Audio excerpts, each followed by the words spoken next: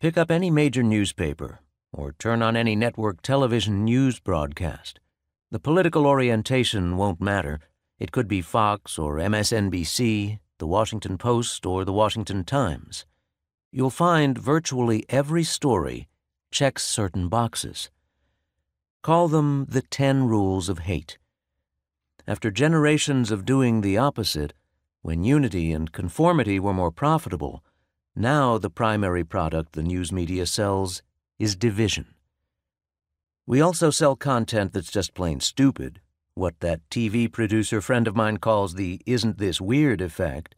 But the easiest media product to make is called "this bad thing that just happened is someone else's fault." It has a virtually limitless market.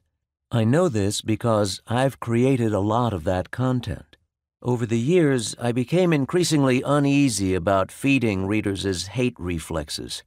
I tried to get around this by only picking stories about things that were genuinely outrageous, but eventually you start to feel the tail wagging the dog. In recent years, I started to hear from other reporters who'd begun doing the same thing. You'll hear from some of them below. The problem we all have is the commercial structure of the business. To make money, we've had to train audiences to consume news in a certain way. We need you anxious, pre-pissed, addicted to conflict. Moreover, we need you to bring a series of assumptions every time you open a paper or turn on your phone, TV, or car radio. Without them, most of what we produce will seem illogical and offensive. The trick is to constantly narrow your mental horizons and keep you geeked up on impotent anger. It's a twist on manufacturing consent's description of an artificially narrowed debate.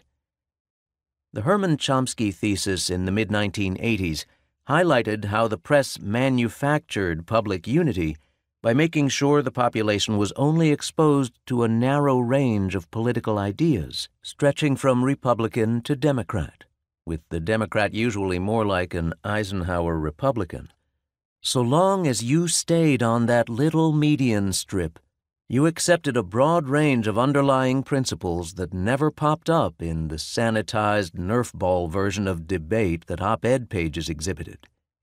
The difference now, we encourage full-fledged division on that strip.